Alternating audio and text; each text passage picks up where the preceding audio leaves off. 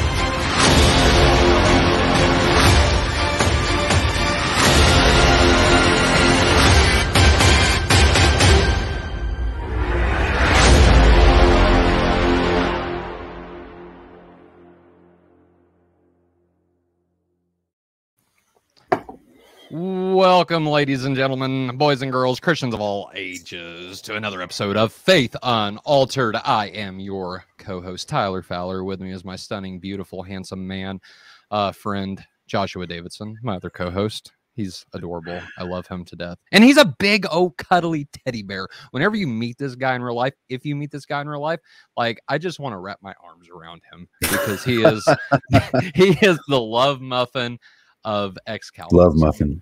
Yes. Yep. Yes. Love muffin. Doing all right tonight? I'm doing. That's probably the first time I've ever been called that. I'll be honest with you, but that's okay. Hey, I'll first time for everything, brother. I'm pretty sure I earned it. Probably. Yeah. No, today's a good day. I'm just Good. off. My schedule got shifted, so I'm off Mondays instead of Saturdays now, and I'm just having a chill afternoon. I was watching some silly shows with my daughter and hanging out, fat and happy from Thanksgiving, and it's been a great weekend. Amen. Amen. Cool. Thanksgiving's Go ahead. Go ahead. I was gonna say I got to visit my father-in-law for Thanksgiving up in Clear Lake, and anybody from California knows that Clear Lake's a really secluded, away from everywhere, in the middle of a bunch of really tall hills kind of place. So on the way back, we left right after sundown, and about an hour from my father-in-law's house is like this large, uphill, downhill kind of mountain pass you pass through, and we got to stop and get out of the car, turn off the headlights. There's no light anywhere, and just look up at the stars. Right. And for somebody who lives in the Bay Area of California, that is not a sight that we get to see very often. I can say from my house, I get to see the coolest sunsets in the world, this California coast, and my house, the front windows face directly toward the west, and I get to see the sunset all year long dance across the horizon. But nice. I rarely get to see the Milky Way. Yep. That was a privilege. Man, I would have so incredible. I would have loved to have been there, bro. Like, I have always wanted to see the stars like that. And we went on a cruise. So I took my wife for our honeymoon. We went to Costa Maya, Mexico, and Cozumel. And I was hoping that they would do like this thing at night where they would, even if it's just one night, like that would be cool. Shut off all the lights on the boat, on the ship, and leave the, you know, the emergency lights on or whatever. But man, just pitch black it out and let us have a good view of the stars, right? It never happened. And so I was really bummed about that. But other than that, like, Kurt's great. But I've always wanted to see the stars like that. Like, I'm so jealous whenever we get guys on like Dr. Hugh Ross, for example, that just gets to look at that stuff all the time and see space for really what it is. You know what I mean? And bro, you are lucky and you're blessed, and I'm jealous of you right now. So it was a great all weekend. I can say, like, all I can say this weekend is I got a bird. Like that's about all that happened. I was sick over Thanksgiving. I will go get my little Heckle here in just a second. But I was name sick. for a bird ever. I know, right? Like, and she came with that name already, so we didn't have to change nothing. She's already comfortable about it. Oh, that's hilarious. And Heckle is our new part of our family. And so I'll go grab her here in just a second. But yeah, I was sick over the holidays, dude. Like it started on Monday. Like, well, actually it started last Friday. And I was just feeling like dog dookie the entire week. I went to work. I missed work on Monday. I went to work Tuesday, Wednesday, and just dragging, bro. Thursday rolls around, sick. Friday rolls around. So no Thanksgiving for Tyler. Like, I did go to my family's, like, you know, I was cautious and everything like that. But I ended up staying my wife went to her in-laws, took Kelsey, and I stayed home because I was just sick. Like, I did not want to do anything with anybody.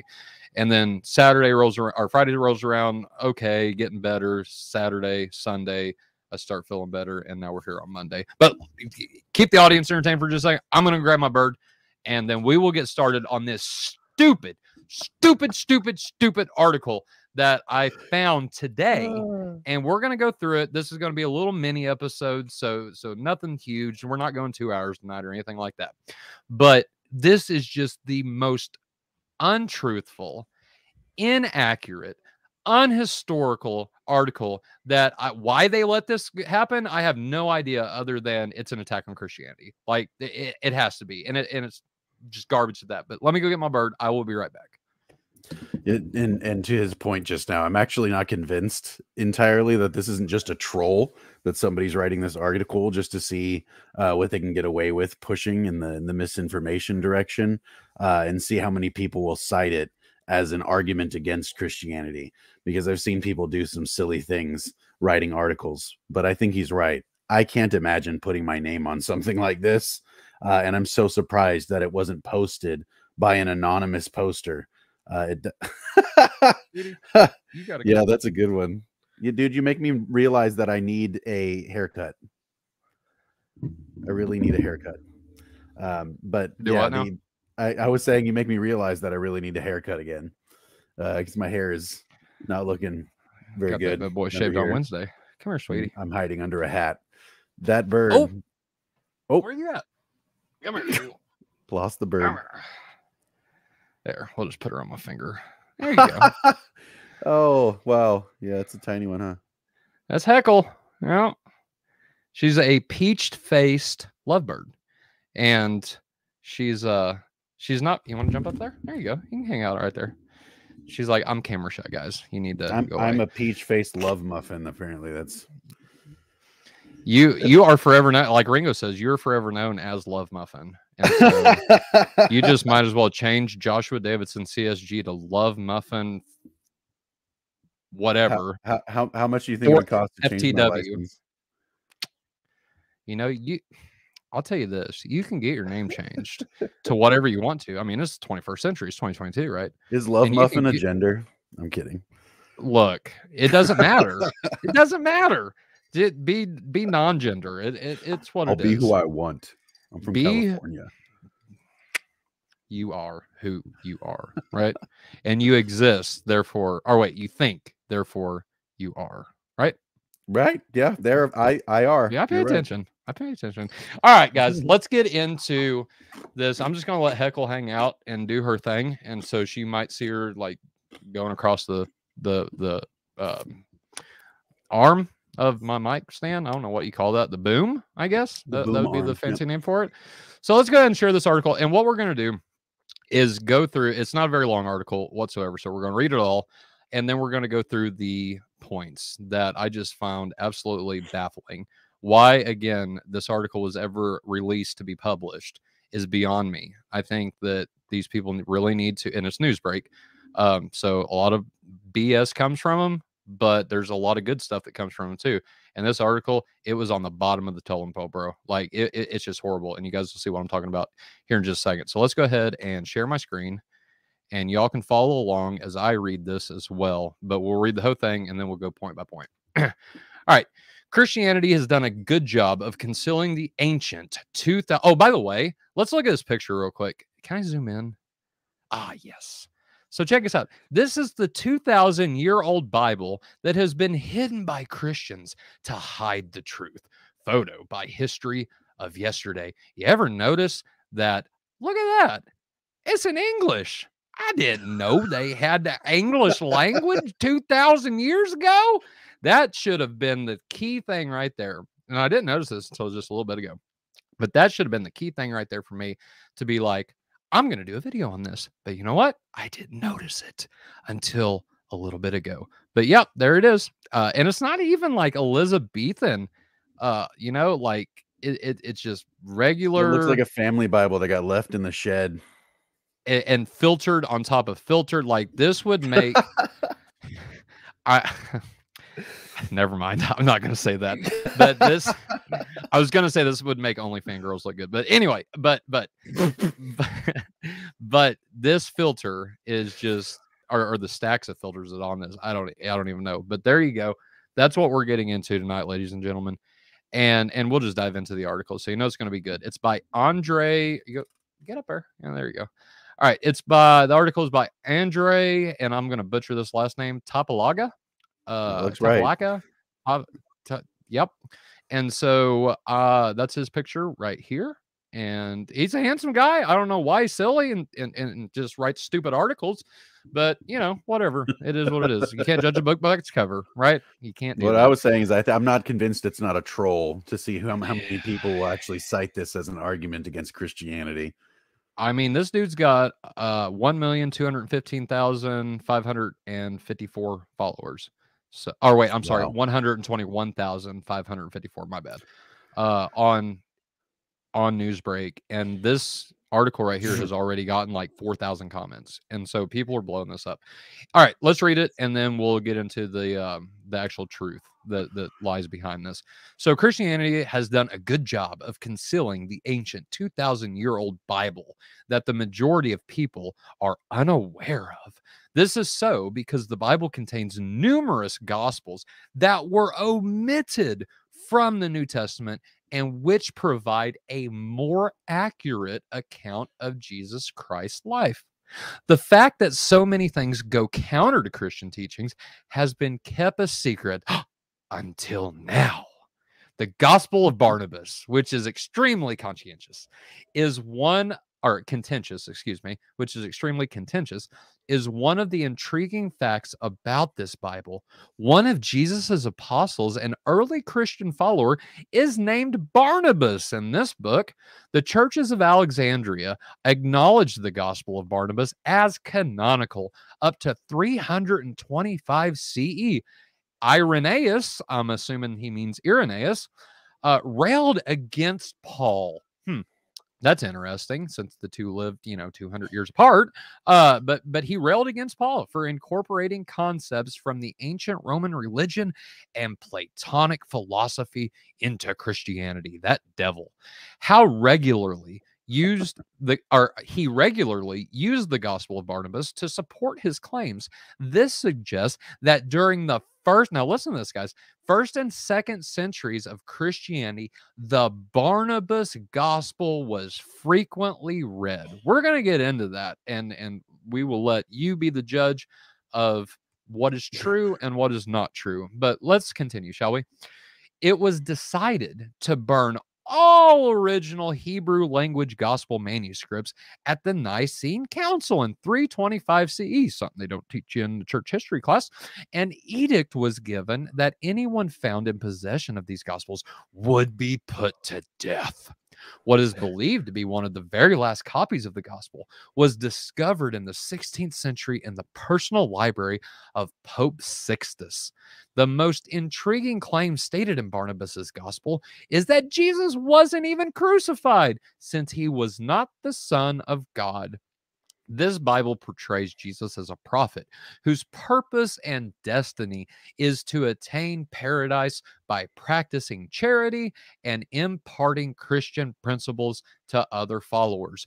One of Jesus Christ's 12 apostles, Judas Iscariot, is the one who was ultimately crucified in this tale. Another intriguing feature of the story is that Jesus and the prophet Muhammad eventually united after meeting, demonstrating that it is possible to live in a world without crusades or murders committed in the name of one religion or another.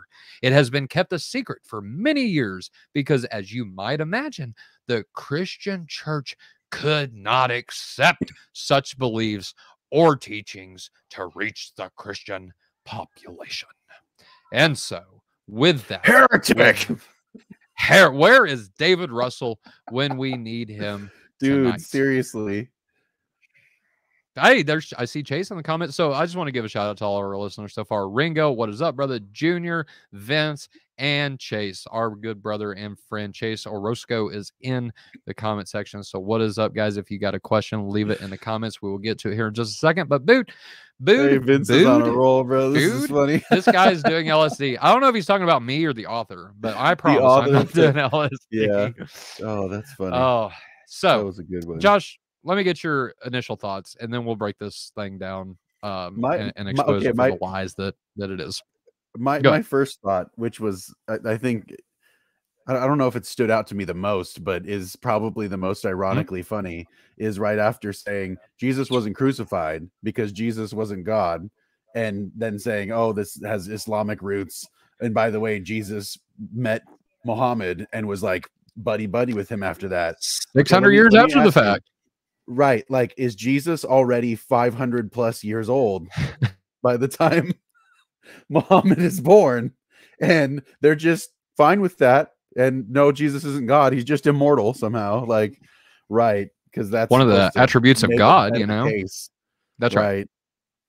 My question is, when did they meet? So my initial thoughts on this, I thought they were talking about the Epistle of Barnabas. But once I kept reading, wow, I screwed that all. Let's try this again.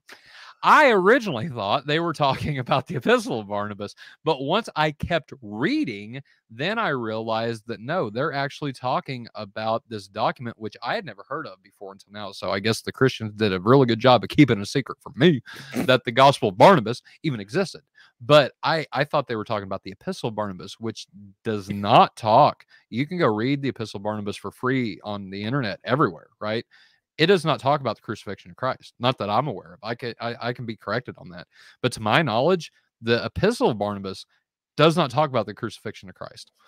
And if it does, it tells us that Christ was crucified, right? And so I got to thinking, is this like an Islamic, like a forgery, a pseudepigrapha that was written by a Muslim? Because it sounds kind of like it. We talk about in Surah 4, excuse me, that and don't get me wrong, guys, there's a big controversy and there's a big debate about what Surah 4 is actually talking about. But basically the nuts and bolts of it is that Jesus appears to be crucified, right? And there's a big debate about, whether appear there, yada, yada, yada. You can look it up if you want to. James White does a really good discussion about that, whatever you believe about James White, but he does really good talk about that Surah 4. But here's the thing, that lined up with what I thought Islam teaches, right? And so it sounded very, very sketchy to me from the get-go about Jesus not being crucified and then Jesus meeting up with Muhammad. I'm like, this is Islam, dude. This is something that they would propose, or modern apologists, modern Islamic apologists, what they talk about. And so it blew my mind that this is, the Gospel of Barnabas is even talking about something like this. But regardless, I digress. So let's jump into the article. Like I said, this isn't going to be long.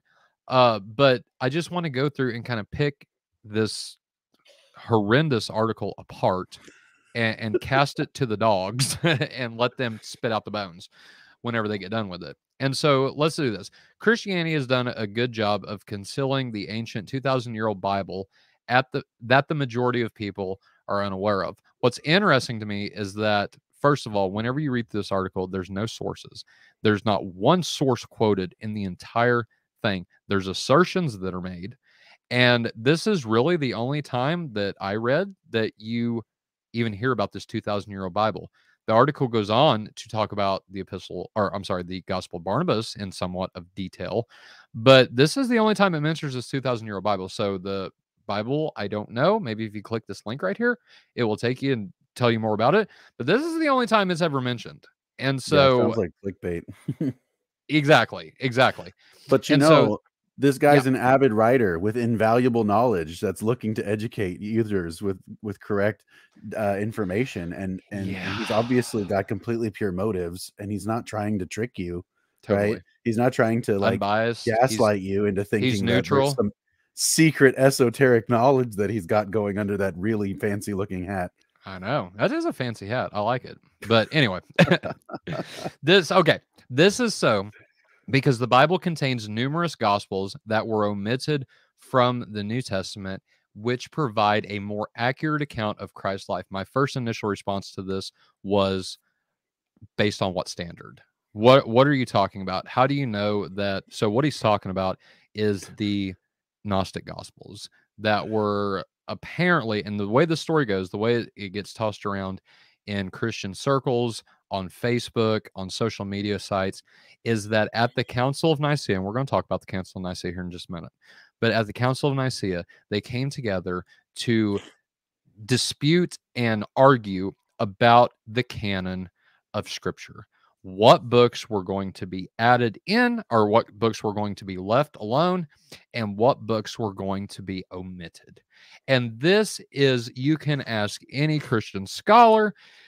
We had not only Jeremiah Short on, David had him on Proselytize or Apostatize in its, kind of finality, one of the final episodes that they did under that name. He had Jeremiah Short, the Black Doctor, on to discuss what happened at the Council of Nicaea. We actually had Dr. Philip Carey. Josh, I don't know if you were on for that episode or not. I will link these in the description. But David and I actually talked to Dr. Philip Carey, who is a prestige scholar. He's taught the Great Courses series that you can download on Audible. He's wrote many books. He's writing a book now on the Council of Nicaea. And so I want to get that book as soon as he releases it and then bring him back on to interview him about it. But y'all, this is a myth. The canon of Scripture was not discussed at the Council of Nicaea. There were a few things that were discussed at the Nicene Council in 325, but the canon of Scripture was not one of them. Arianism was the big topic at hand at the council. That's what brought everybody together in the first place to discuss what are we going to do with these teachings that this guy named Arius is purporting. He talks about the Son of the Son of God, Jesus, being a created being. This goes against what we all understand, that Jesus is not a created being. He is God. He is of the same nature as God, homoousios, and of God the Father. And that was the big topic at hand at the Council of Nicaea. Now, secondary issues were discussed. Things like Easter, Christmas were discussed there. So different dates like that. Do they come together and say, hey, do we need to talk about a new date? Do we basically, do we accept the date that we've all kind of been, rejoicing and celebrating, right? Is that what we do, or do we need to change this? Those were the two big issues, and I would definitely put Arianism as primary, right? But those were the two main issues that were discussed at the Council of Nicaea. And so if you ever hear anybody talking about the canon of Scripture was discussed there, guys and gals, they don't know what they're talking about. This was not a topic at hand at the Council of Nicaea. Period. End of subject. Josh, is there anything that you'd like to add to that? That was pretty great, bro. I mean, the only Pretty other thorough. thing that I would add is the reference to the idea of a 2,000-year-old Bible, in that calling it a Bible is kind of an ironic statement in the first place. Yeah. I just You, don't. It just becomes more and more apparent as you stare at it. You see yeah. more that's wrong with it. Yeah. Um, Yeah. it's just one of those things. It's like one of those pictures where it's like it gets worse the longer you stare at it. Right. I was watching it was a scary video on Slapped Ham the other night, and that was kind Shout out of Slap Ham. say shout out Slapped Ham.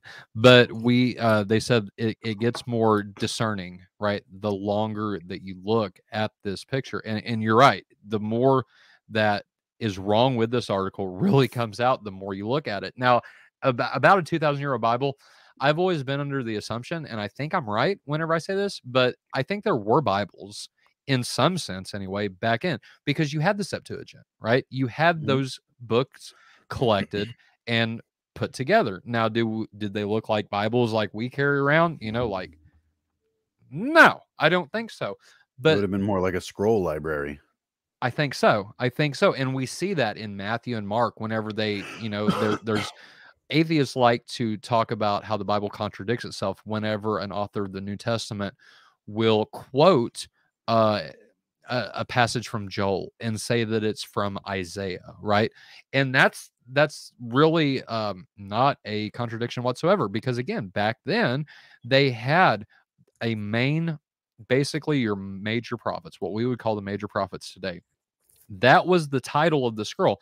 Now, it was not by any stretch of the imagination a surprise if you found the minor prophets, some of the minor prophets even, or all of the minor prophets, written in that same scroll that's titled Isaiah. There wasn't the chapter divisions that we have today. There wasn't any of that, that was going on. But what they did do is they titled a scroll Isaiah. They would put the whole book of Isaiah on that scroll, or on many scrolls, and then they would add the minor prophets to that. They didn't have a printing press back then, ladies and gentlemen, and no surprise there. But that's how the Jews kept their stuff organized and What do kept you their mean? That totally scriptures looked like it came off a printing organized. press in that picture, bro. It looked like Totally. it looked like it was printed perfectly. I mean, I would like to meet the guy that drew that, like that hand copied it, by candlelight. And Right. anyway, I'll No, I digress. bet you with Irenaeus. This Irenaeus. All right. The Oh fact that man. so many things go counter to Christian teaching has been kept sacred until now. So here's the thing that I wanted to bring to the table as well. So the Gospel of Barnabas was actually hit international headlines back in 2012. And as we can see that this article was posted a day ago. Okay. So nothing is new about the Gospel of Barnabas. The Christians have been talking about the Gospel of Barnabas again since 2012. And since that time, there has been more research. There has been, I'm going to show everyone an article that I have not bought, I have not purchased, but you can if you want to. And I'll read the abstract about the Gospel of Barnabas and just some of the things that has been brought to light since they've been doing research on this. And so let's go on. The Gospel of Barnabas, which is extremely contentious. That's true. That's like the only thing they got right in this article, that it's extremely contentious. Wonder why? Because it contradicts so many of the old of the New Testament writings, like the Gospels, Matthew, Mark, Luke, John. It contradicts exactly what they say, namely by stating that Jesus was not crucified, nor is Jesus the Messiah, right? And so that's where they get it right. But the problem is it just goes on to make these assertions that is just mind baffling. I don't understand it. But is contentious and is one of the intriguing facts about this Bible. One of Jesus's apostles and an early Christian follower is named Barnabas in this book. So here's another thing, and Josh, I'll let you jump in on this as well. But there were these texts, and I've got two whole books of them, just right over there on my bookshelf. They're called pseudepigrapha, and just because a person claims to be in this instance, Barnabas. That does not mean that Barnabas, or even a follower of Jesus, or an eyewitness of Jesus at this time, I should say, that doesn't mean that they were the person that they claimed to be. This was a style of writing back in those times, in biblical times, that people would do, that they would to whether give more fame, I guess, if you want to call it, to the apostle. Like, there's a lot of people that wrote under the apostle Paul, right? There was a lot of people that wrote under, different Mary, right? The Gospel of Mary. Just think of the Gnostic Gospels, right? The Gospel of Judas, right? A lot of people did this, and I don't think that it's my little girl's going crazy, but I don't think there was any kind of uh, like secrecy or any kind of deception that was happening here. I think it was a style of writing. It was a um, how do I want to say this? It was a form that people did, I think, personally, for entertainment purposes. Not only for entertainment purposes, but they did this as well to represent historical facts. Like, why can't I think of this? Why is this name escaping me? Anyway, I'll come back to it. But that's what people did. That's what back in the day. So I mean, I don't know anything else other to add than of what I just said. But Josh, what are your thoughts on pseudepigrapha? And do you think it was for like deception, or do you think that there was an actual purpose in claiming to be somebody else, writing under their name, and not being that person? I think that probably it was for, well, without trying to psychologize people that I have no connection with, I Of would say course. there's probably an intuitive desire to be credible. And so you would, claim the name of somebody who already has credibility or authority, and you're speaking on behalf of that authority. There's also, let's say, the desire to hide oneself. If you knew that there was a charge of heresy coming against you for writing adverse ideas and things like that.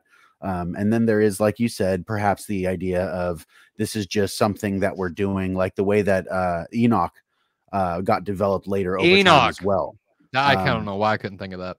Go ahead. That those kind of things did happen over time. They would develop, and it's not all that weird to think that they would develop that way. A lot of people try to charge the entire New Testament with something that develops in a legendary way. I think that's one of the reasons why textual critics are so important. And the people that are doing this historical study is so important for the quality of our understanding of the historical narrative in Scripture versus the legendary developments around the ideas of Scripture. Because it's not like we don't have, even like the mystics writing about some of their visions and things that we're talking, like with the whole, like we were talking about Saint Ephrem and the vision of Eden as a cosmic structure on CSG. And Right. it's like that also is not a canonical scriptural text that he's writing, right? But he wasn't making that claim. And so that's where it becomes the controversy, I think, is that when somebody tries to claim to be one of the authoritative authors of Scripture, they're probably doing that in order to claim that authority. It does give them authority in that sense, right? Like, well, Paul wrote this, right? So right, exactly. And it's not something. like they had historical data to go off of back then, where if you said, hey, look, I found this thing, there aren't a bunch of textual detectives that are going around debunking new texts or whatever, right? Right. And it's like, if there was, like, there's a lot of advantages that somebody back then would have had to be that kind of theological snake oil salesman. Like I think there's a lot of advantages we have today in what we're doing now. Is like, you pull up this article and we could pull up 10 other articles that are like, yeah, dude, you probably haven't read past the first 10 words that you cited that sounded theological, and you're just kind of stringing. That's why I was saying I'm not convinced entirely that this isn't just somebody trolling to try to see who is going to cite these kind of articles in an argument, because it's not like this is far off that like some YouTuber that's a big name YouTuber on for atheism right now could just find this article and scroll through it and be like, checkmate. You know what I mean? Done. Yep. I would just, it's funny. I've seen people do it to the mainstream media, is just troll them so hard and like make up fake articles and see how far it'll travel before it finally gets found out and somebody does actual fact checking. It's like we have some serious advantages today to be able to, you know, look at something like this and be like, yeah, no, you know. And I think that I think Elijah actually said something that was really interesting. One thing I've learned in this walk with Christ is that people will believe everything and everybody except Jesus. Right. And I think that there's a lot of truth to that. You know, if you run across one of these articles, one of the things that because here's the thing, we claim to be followers of the truth, the guy that claimed to be the truth. Right. And the way I think that we can really live up to that expectation is to be truth seekers. And sometimes truth is literally a 5-second click away.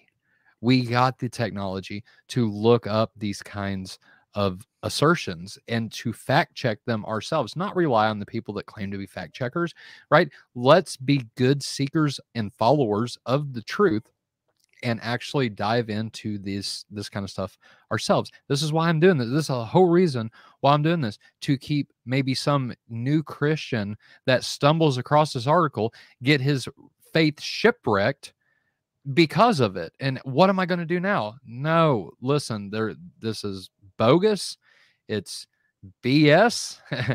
and we're trying to explain why that is, right? And so let's continue. Josh, we're 36 minutes in already, and I know my babysitter is getting ready to leave. And so let's go ahead and let's hit a couple more points and then we'll close. So the churches of Alexandria acknowledged the God. Okay. So here's what I want to dive into. This is, I think, a main point that there would be a lot more credibility to this if Andre would have actually cited some sources, and he doesn't. And so the very first thing, if anyone out there that's reading an article, if there's no sources cited, that should be suspect immediately. Period. End of subject. All right. The churches of Alexandria acknowledged the Gospel of Barnabas as canonical up to 325 CE. Irenaeus railed against Paul for incorporating concepts from the ancient Roman religion and Platonic philosophy into Christianity. He regularly used the Gospel of Barnabas to support his claims. This suggests that during the first and second centuries of Christianity, the Barnabas Gospel was frequently read. I want now to completely absolutely demolish this, because, as I've said, there has been more come to light over the past, and this was published in March of 2010, right? And so it seems like that the Gospel of Barnabas has been known about for quite some time now. And so this is the abstract. I'm not going to get into the article. Like I said, I don't have access to it. But the abstract is this. And I thought there was a very good point made in this. So the so-called Gospel of Barnabas is a curious writing whose historical background remains obscure. The writing is attested in two manuscripts, an Italian one from the 16th century and a Spanish one from the 18th century. Despite recent claims to the contrary, the Italian text can be shown to be the original from which the Spanish was translated. The date of the Italian text is probably rather earlier than that of the manuscript. Strong arguments point to an origin in the 14th century. This isn't 14th century BC, ladies and gentlemen. This is AD. 1500 years after the fact. 1500 years after the fact, after Jesus walked this earth, this is when this gospel comes to light. Although it incorporates large amounts of extraneous material, the Gospel of Barnabas does follow the basic narrative thread of the canonical Gospels, telling the story of Jesus of Nazareth from his birth to the crucifixion. One of the sources used by the author appears to have been an Italian diatessaron, closely related to the Venetian and Tuscan harmonies edited by Tedesco, Vaccari, and Vitasso in 1938, as is shown by a number of unique shared readings. And so there's two manuscripts. One's from the 14th century, or I'm sorry, one's from the 16th century, one is from the 18th century, and the earliest that scholars agree that the original came is the 14th century. So if scholars are saying that this is the 14th century, my question to Andre Topolaga is, how in the world did Irenaeus know anything about this gospel? How did the churches of Alexandria know anything about this gospel? And how in the world did Irenaeus use this gospel in railing against Paul that, I'm sorry, who lived 200 years after the fact? Paul and Irenaeus was not contemporaries, ladies and gentlemen. Irenaeus came 130 years after Paul. And so he's not railing against anybody. Actually, Irenaeus agreed with Paul, since he was an inspired apostle that followed. Oh, well, I take that back. There's debate about that. But Paul became an apostle after Jesus rose. And so, no, he was not one of the 12. But Paul met Jesus face to face. There's claims that Paul was taught by Jesus for 3 years in Arabia. That's not biblical. It's speculation, I believe. There's arguments for one side or the other. No matter how you look at it, Paul met Jesus face to face on the road to Damascus, right? And so the point I'm trying to make is that Irenaeus comes 130 years or even 150 years after Paul died. And so it's I don't know where these claims come from. There's clearly no sources cited because there's no sources that can be found in regards to these claims. This whole paragraph right here needs to be taken out and done away with because there's no truth. It's unhistorical, and there's just absolutely no truth to this whatsoever. Period in the subject. Let me jump down to this this next to last paragraph, and Josh, I'll get your thoughts on it as well. Also, it was decided to burn all original Hebrew language gospel manuscripts at the Nicene Council in 325 CE. And You're still on the wrong page. Do what? Oh, you're showing the wrong page. There you go. How's that? My bad. All right. It was decided to burn all original Hebrew language gospel manuscripts at the Nicene Council in 325 CE. An edict was given that anyone found in possession of these gospels would be put to death. What is believed to be one of the very last copies of the gospel was discovered in the 16th century in the personal library of Pope Sixtus. Now, I don't know where this manuscript was discovered or anything like that. What I want to hit on is what was said in the first couple sentences.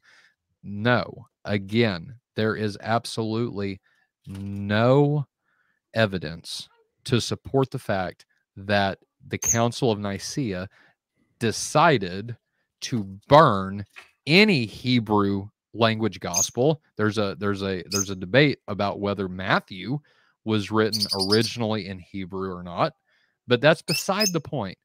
No council in Nicaea in 325 ever even talked about the canon of Scripture. Let me plug that back in. And so I don't understand. I don't know. Again, no sources are cited, and this is just baloney. I'm sorry, but here I want to show a picture real quick. And there you go. Screenshot that. Bird. Whenever, yeah, she's trying to get. Come here, baby. Oh, she's gonna fly away. And she landed on the bed. Okay. The Council of Nicaea had absolutely nothing to do with the choosing of the books of the New Testament. What the council did address: Arianism, the date of Easter. What the council did not address: the books of the Bible, inventing the deity of Christ, creation of the Trinity, suppression of women, reincarnation. There's just absolutely no evidence, again, to this. Like I said earlier, the primary issue that was discussed at the Council of Nicaea was Arianism. There was a secondary date of Easter that was talked about. Other than that, there might have been a few different things that's different with those, but those were your two main subjects that were discussed at the Council of Nicaea. And so, Josh, honestly, I'll turn it over. These kind of articles, the like the one that you brought up here, from Andre. Yeah. I think these are the same kind of articles that I've seen over and over being cited and used as, let's say, shorthand clickbait proof against Christianity from even like the New Age kind of people that are really big on conspiracy theories and this hidden knowledge, hidden history, everything we've been lied to. Authority is just bad. Like, you shouldn't believe anybody except the people that you hear on YouTube who say things that are controversial. You should believe those people, but everybody else you should just not believe because they're trying to hide something from you. These are the kind of articles that I've seen posted almost just on repeat from the same kind of people in discussions online, or even sometimes cited in YouTube videos where people are coming on and talking about, you know, they're hiding from you the Christ consciousness, and you know, like these oddball like really what it is people seeking to bring controversy, and they're which is technically, I think, the formal definition of heresy is looking to divide through controversy, right? Like what they're doing is trying to bring question to you know, Christian tradition, and the way that they're doing it is, I think, cheap and unthinking. And I, not to say that everybody who's ever, you know, shared an article that they didn't fact check for an hour is cheap and unthinking. I'm talking about people who have, let's say, made a YouTube career or amassed a huge following by just saying controversial things that they know are going to get the doctrinal police going. They're going to rile up the heresy hunters, and then they're going to get a bunch of Christians to come out and be like, oh, you're saying these things, oh, you're so dangerous. Once that happens, they can look to their fan base and see, they're trying to silence me. Look at the credibility I get because I called it. I'm prophet so-and-so. I said they would try to silence me. I'm being like Christ. Those, like, that kind of stuff just bothers the heck out of me. And I've seen these kind of articles be some of the bread and butter of those citations and these like repeated nonsense claims about historical Christianity. And so yeah, I think it's good to poke and prod the bear a little bit, maybe, and question some of church history, but fabrication is just lame. And it's stupid. It's stupid. Exactly. But no, I agree, man. And you know, I think you're right, Josh. It comes to a point where I think people, maybe they even post these things like you just said, to whenever they get the reaction, for the very fact of saying, well, look at how they're treating me, look at what they're doing to me. The Christians that are supposed to be loving and kind and basically just get walked on like a carpet or a mat, you know, they're actually coming back and actually standing up for themselves, God forbid, right? And you know what? That's I think, don't get me wrong, I think Christianity, I love Christianity. I think it's a very passive, you know, turn the other cheek or stuff like that. But at the same time, you don't get walked on like a mat. Okay. You don't just get to have somebody claim assertions that have no basis in history whatsoever and say, and not be able to say anything about it. You know what I mean? And so I think you're right. I think it is good for Christians. Not only does it bolster our faith in the end, right? Whenever we can look at these articles, and it is, it bolsters our faith. It's fun. And it does, I think, the heart good. You know, it always helps me to sleep at night, you know, reading this article and actually being able to say, look, I have reasons to reject this stupid kind of stuff, right? This stupid article that again, like I said, has no basis in history. It also shows the power whatsoever. It really shows the power of narrative and building information around a narrative rather than building information around citation, around credibility, because their fundamental claim is the authorities are corrupt. They're lying to you. They're hiding things. And so if you say, what are your sources? The next response is, see, you're just living in your echo chamber and you don't want to listen. You don't want to question the authorities. You're just a mindless peon that just believes whatever you're told. Whatever you're told. Right. Whenever it's the opposite. I mean, it's important to know that narrative is that powerful, though, because really That's what's happening is people are hearing things like this and being told you've been lied to. There are hidden things. They find a couple of articles that say something like this, and then they go, well, what isn't my pastor telling me? They ask the pastor, and pastor's like, Gospel of Barnabas, what are you talking about? And this person's like, well, you don't know either. Oh no, then I must have been lied to. And it's just this, it really is just a narrative effect. Yeah, it's just a narrative. That's all it is. It's a narrative that can map onto your emotive.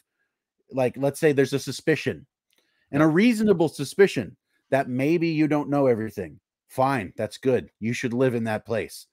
But you should not live in a story that feeds you your own propaganda. Right. Like, that is not, it's toxic for you, because then it makes everything that's unfalsifiable more believable than things that could be proven true. Right. Right. I want to answer this one question real quick, and then I have got to go. You guys seem bored. Are you actually intellectually stimulated by responding to these meaningless claims, or are there not enough to refute these? I'm not sure about that last sentence anyway, but I am actually intellectually stimulated by responding to these meaningless claims. And the reason I say that is because to go into and actually do the research to show that they are indeed meaningless, it helps me sleep at night. It bolsters my faith. And if this video, if we went on for 50 minutes now, if this video can reach someone that this article maybe, just maybe, has troubled, then I think we've done our job. You know what I mean? Because we've helped someone that, there's been a lot of people talking about, leaving the faith. There's been people that have left the faith. And I just don't want this article and all the other ones out there that are like it to be one of the reasons that someone does that. And so intellectually stimulating, yes, but more so primarily, I'm doing this as a Christian that wants to help other Christians. Simple as that. You know what I mean? Josh, any final words? There's David. What's up, David? Oh yeah, what's up, David? Sorry, I'm lagging out pretty hard right now. I don't know if you can hear me, but yeah, my internet's cutting in and out again. It hasn't been doing this most of the episode, but all of a sudden it started doing that. So I missed some of what you just said. But as far as the question specifically, you guys seem bored. Are you actually stimulated? I'm having fun. I think this is funny. Like I like there's a lot of stuff that we've talked about that is a lot more serious than this. It's not always fun to be serious. It can be useful, and it's not like it's not like we want to talk about things that are useless and not be intellectual or whatever. But sometimes it's nice to just look at something and say, hey, well, that's silly. Well, why is it silly? Well, let's talk about why it's silly, and then just poke the bear like we were just talking about. I think there is fun in that, and hi, Kelsey. Hi. Wow, she's getting huge, bro. Say hi. Ha. Hi. Hi. Yeah. Oh my goodness, you are so big now. What is that? Oh yeah. It's a dryer sheet. It looks like. Oh man, that's the best. All right. Dude, her hair's getting so long. Dude, her hair's down almost to her butt now. Wow. You want to show them your stuffy? But yeah, so the I see here he said that was actually very touching. I think he liked your answer. I think so. Yeah. To that. Michael Starr, I see, is in the comments too. Got the truth is the truth and always will be the truth. And the source of all truth is God. The enemy is using people to spread the world's version of truth. And the truth will set you free. Amen, bro. Amen. Oh, Can you say amen? Love me some Michael Starr. Say amen. Amen. Man. All right, y'all. This has been fun, Josh. I love you. Thank you for coming on with me, brother. No more stuffies. We're getting very close. And I appreciate everybody just tuning in, giving us the love, turn. Giving us the likes. Hi, baby. What's up, Terry? Hi. Hi. You want to see Kelsey? Hurting the kitten. Oh, we gotta be nice to kitten. Say hi, Kelsey. Hi, Kelsey. Can you say hi? Hi. Wow, how cool, huh? Looks like me. She looks like you? Yeah. Kind of, huh? You guys got to get together and play. Yeah, you see the duck right there. There's the duck. All right. And with that, ladies and gentlemen, we are out of here. Whoa, hold on, Also, baby. I hurt my leg. You hurt your leg? Ah, she's in my headphones. She did. She fell at Papa's house and gave herself a pretty good scrape on the knee right there. I don't know if you can see it. Oh, yeah. Yeah, that was no. That was owie, but she's doing okay now. Right on. That's good. All right, y'all. Until next time, Josh and I will see you. Hopefully, David will be on here with us the next time as well. And we will see you then. But as always, and until then, good night. God bless and stay like Christ.